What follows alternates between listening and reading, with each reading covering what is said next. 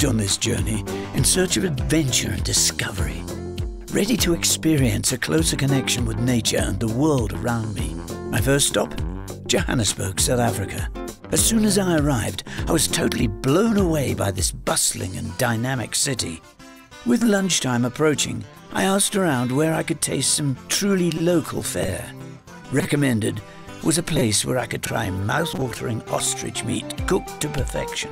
As I arrived at the restaurant, James Dyack, the restaurant owner, came to greet me with a warm and friendly smile. I was encouraged to share the purpose of my trip with him. I immediately knew I'd come to the right place.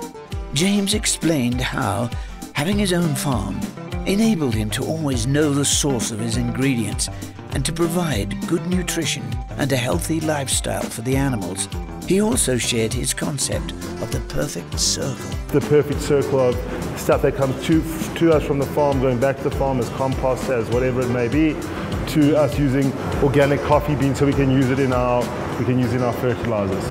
I wasn't sure what to expect. I was about to taste ostrich, the biggest flightless bird in the world. I'd read that this is a popular dish among discerning gourmet diners throughout the world.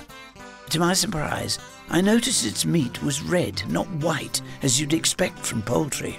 It proved to be absolutely delicious as promised. It had a somewhat smoky barbecue taste and was served with fresh vegetables from the restaurant farm. James paired it with a great South African syrup.